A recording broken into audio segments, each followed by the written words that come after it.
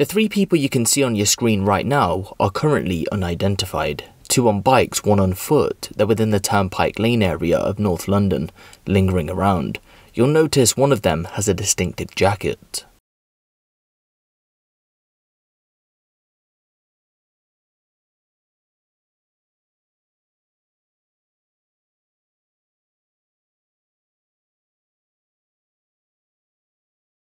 Moments later, Mohamed Ahmed was shot dead close to Turnpike Lane tube station. He was just 23 years old. Police believe it was a retaliation attack from a shooting that had happened in the Park Lane area a short period beforehand.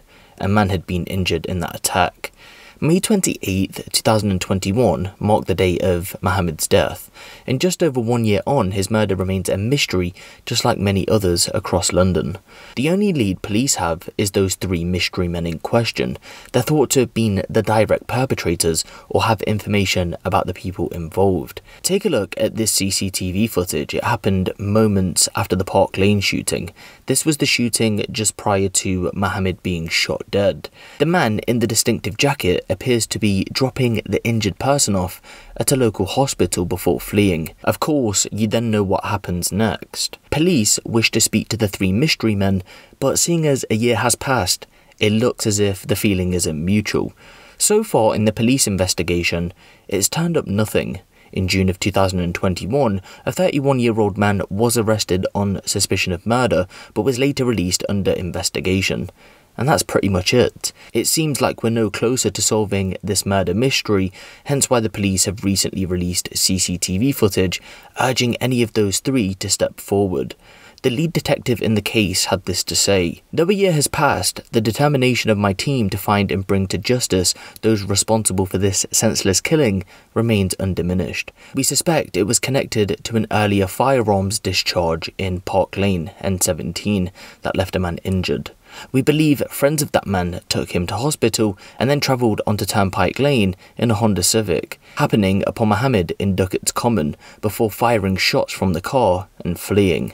I've seen time and again that members of the public want to work with us to remove violent criminals from their streets, and I have no doubt there will be people who can help us here."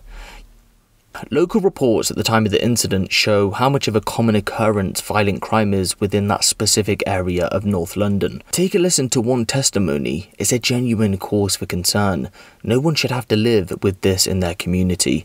A local shop owner said, "It's Turnpike Lane, this is normal. If you stay here until midnight, someone will be dead." When asked if he and the community seem shocked, he said they get used to it. If they can move, they move. If they can't, they stay. At the time, local reports said that a drone music video shoot took place, but police haven't made any comment in relation to it, so it could be unrelated to the shooting. But locals at the time told reporters that a video shoot had happened close by to Turnpike Lane just prior to the shooting taking place, a rough 4-minute walk from where the crime scene was. They did say, however, it was unclear who was involved in the music shoot, and again, whether it was connected remains unknown. I highly doubt it though, just due to the fact that police are saying that this shooting was a retaliation attack from that shooting on Park Lane. If I do get any updates coming from this situation though, as always, I will keep you guys posted on this one. For now though, give the video a like for more crime related content like this, and make sure you hit the subscribe button if you haven't. It's been me, Huncho, and I'll see you in the next one.